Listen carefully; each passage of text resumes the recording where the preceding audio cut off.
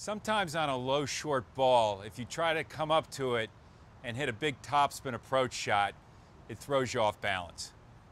Another way to think about hitting the low short ball is to chip it, which will allow you to close in behind it a little bit faster. Let's take a look at the chip approach. Jacob has identified a low short ball, and instead of hitting a topspin forehand, he'll chip the ball or slice it as an approach shot. Nice.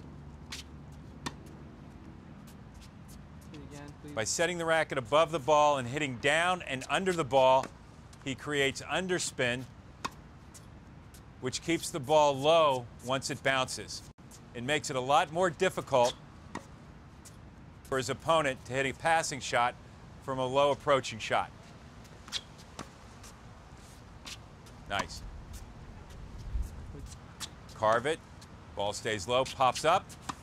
Easy high volley. Very good. Okay. Keep your balance. You can actually move through this ball. This is an easier ball to move through than trying to get under it and hit a big topspin shot. You stay in your shoes. Very good, very good. The underspin takes a little bit of pace off it, which allows you to get a little closer into the net to get into your split step. Awesome.